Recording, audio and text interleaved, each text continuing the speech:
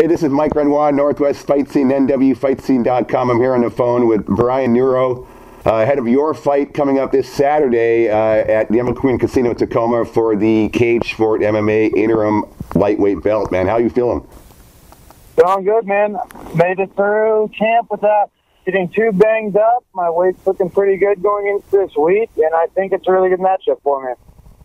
Now, you fought Justin Harrington earlier this year, split decision loss to him. He's the champion.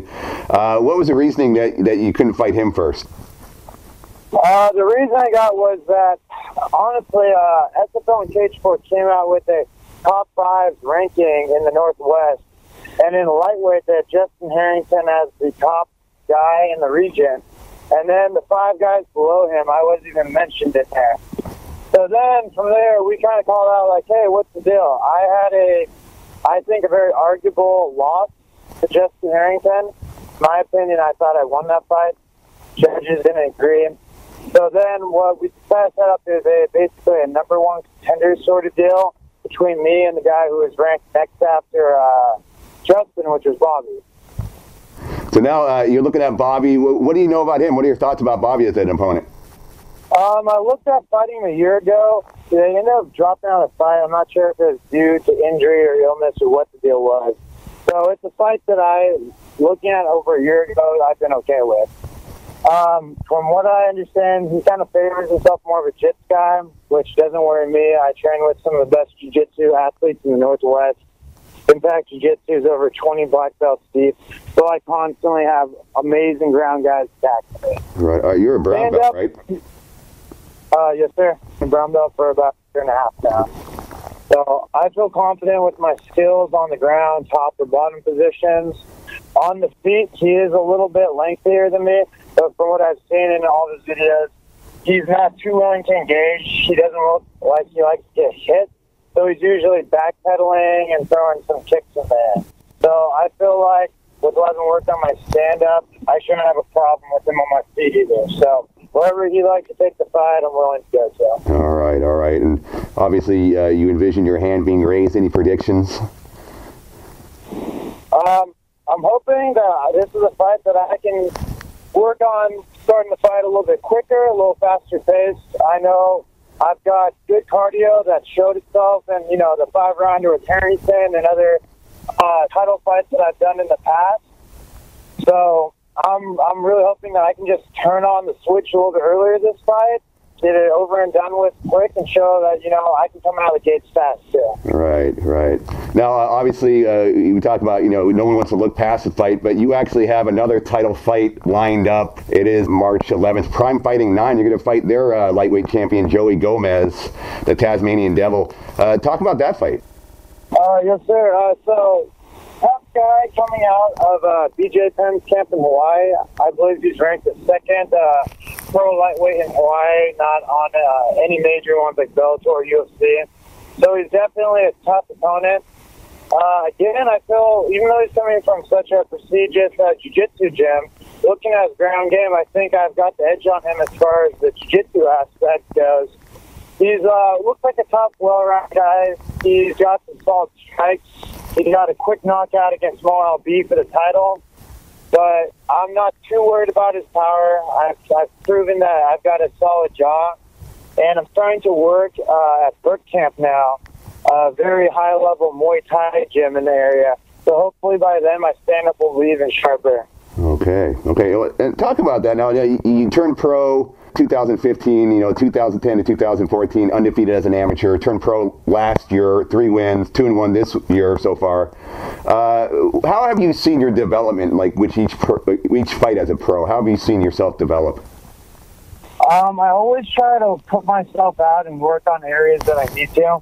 Obviously, when I feel like it's a very tough matchup, I try to bring my A game. But in other aspects, if I'm trying to work on leg locks, I try throwing those out there. If I'm trying to work on my standing, I'll be more willing to stand with the opponent than just go to maybe a comfort zone on the ground would be. So I'm always trying to work on improving on a specific area. I don't want to be the same fighter I am now 2 years down the road. Right. Now, what are your goals? I mean, you know, obviously you have long-term goals. You're a definite prospect to go up in the rankings and in the sport. Where do you see yourself in 2, 3, 4 years? 2, 3, 4 years. I really hope I'm part of some of the big shows, you know, the 1A and 1Bs like UFC or Bellator. I know that's a very big climb right there, but I feel that with these 2 title fights here, if I win both of them, they'll give me a rematch against Harrington to prove that I can beat that guy. And I'll be defending the Prime title as well. So it looks like it'll just be a bunch of, you know, 25-minute long title fight wars coming up, and then hopefully with some of that notoriety that I gained from winning those belts and defending them, some of those big organizations will start looking at me to pick me up. Right on, right on. Well, let's switch it up just a little bit here. I know you do a lot of coaching. Is that right yourself? Yes, sir. Fortunately, at the level I'm at, we can't make a living just fighting. That's always the dream here down the road. But no, my day job is coaching and a personal trainer. I love doing that and helping other people reach goals that they didn't think they could reach themselves. Mm-hmm. Are you teaching mostly adults, or are you teaching kids, or kind of a mix? A bit of a mix. It's been mostly adults in the last recent years, but I'll occasionally train some high school kids and some younger kids around that age group. I coach for the most part out of Impact Jiu-Jitsu.